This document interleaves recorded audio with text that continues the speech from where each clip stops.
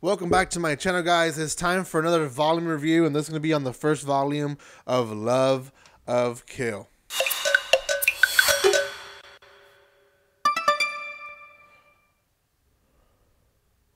Welcome once again, guys. Thank you so much to Yempress for providing this copy for me to review for you guys. This is a brand new series that Yempress is releasing, and you guys can buy it online. I will leave the links in the description below, so make sure you go support Yempress. I have said it once, and I've said it really many times. Yempress is probably one of the best companies that we have here in the U.S. when it comes to manga and anime and light novels. They just do so much for the community. So do give them some love, please. Love of Kill, genre-wise, I would put it in action. I would put it in maybe a little bit of gore. It depends how uneasy your stomach is. And then romance? And I'll explain that question mark in just a bit. But before anything, guys, if you have not done so by now, subscribe to my channel. There is a giveaway happening, so go check that out. Go check out my other Yempress manga reviews and light novel reviews that I have in my channel. They provide a lot of stuff, so go check them out, as well as the manga hauls, which I assure you almost every single one has some Yempress books. So give them some love. Let's talk about this first volume now. Volume 1, like every volume 1, obviously introduces the story, but also gives us time to introduce the characters. So we have two main characters. Obviously there's more, but our two main characters that we see in the cover and in the back is going to be Song, which is the guy. He is a infamous serial killer, or assassin, I guess you can call him. His job is to go and kill people, so much that he's grown a reputation that a lot of people want to kill him in return, right? He's wiping out leaders left and right, wiping out, people that are being chased by the law and chased by mafia. He's basically a mercenary of today's time. He is, whoever wants to pay, he'll deal with it, right? And then we have this girl, Chateau, and Chateau is she kind of works also for an organization that seeks bad people and cleans up the mess, right? She goes and eliminates people that needs to be eliminated. Now,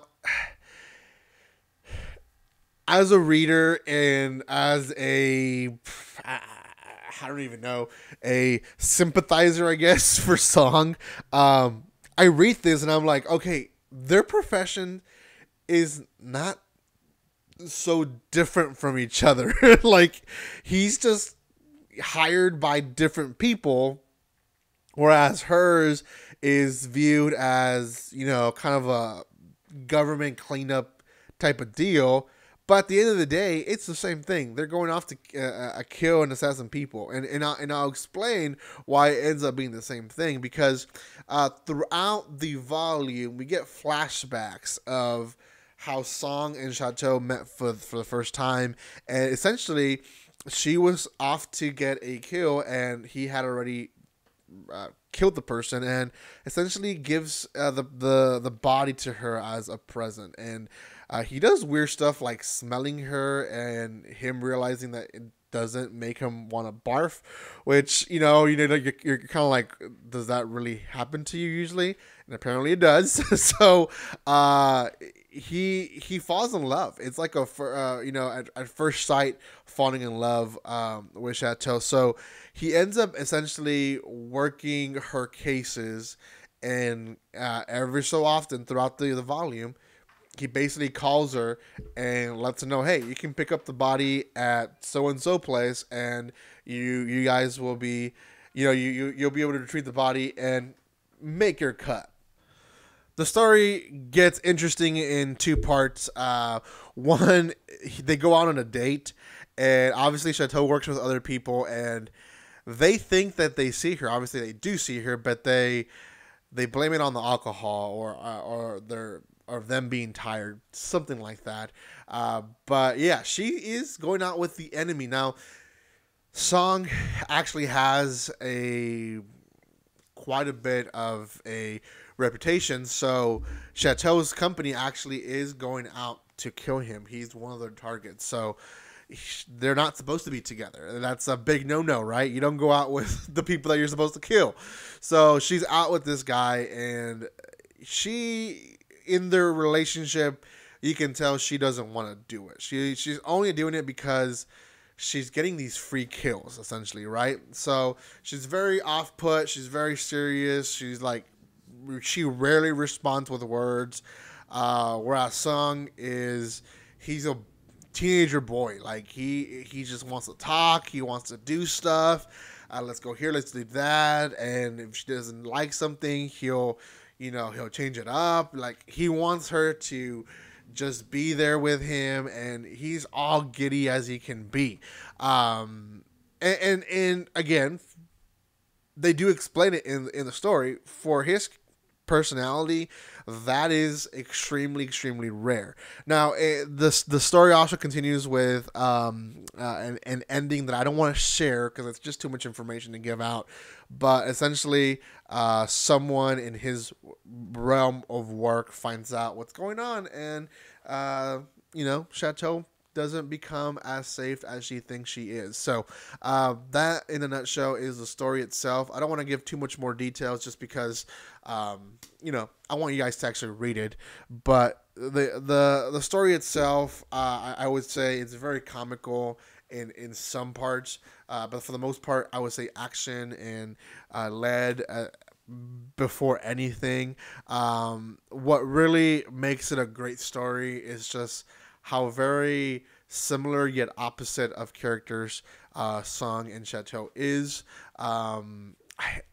If you're looking for romance, I wouldn't say this one is like the best romance thing. But if you're looking for like a comedy romance that has action, that has a good, I would say, good plot behind it, Love Kill is really the one that you guys want to go with. The story itself is intriguing. The artwork, I would say it's great. There's a lot of mini stuff towards the end of chapters, and I'm trying to find a good example after it. But they changed their artwork of kind of like the mini stories to a more comical side, and they give you information of each character. But also they give you kind of like side stories or side comments that it wouldn't fit so well in the chapter, but it makes the manga just so much more funny. So yeah, personally, out of 10, I will give this one a 7 out of 10. I wish it did a little bit more when it came to Chateau's character. We got so much of Song, but not really a lot of her. And again, it's because she wasn't responding a lot. She's trying to be as cold as possible towards Song. But I wish we knew what her true feelings were. At least a little bit, a small hint. But we didn't get that in the first volume. Now, there's a huge cliffhanger at the end, and it's a pretty good cliffhanger, enough where it makes me at least want to read volume 2. So I think it's deserving of a 7. So go check it out. Again, all the links to where you guys can buy this manga volume will be in the link. It will be in the description below.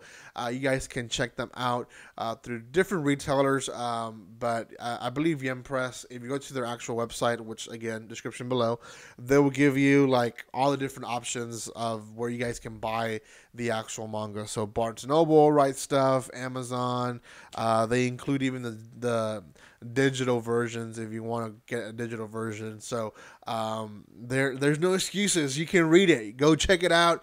It's an easy read. You guys will finish it pretty quickly and will be wanting to read volume 2. So thank you again for watching this, guys. If you have not done so by now, subscribe to my channel, comment, like, and share this video so that Yen Press can be promoted. Thank you again to Yen Press for promoting and and giving me this copy for me to review for you guys. And guys, with nothing else to say, don't be strangers. See you guys in the next review.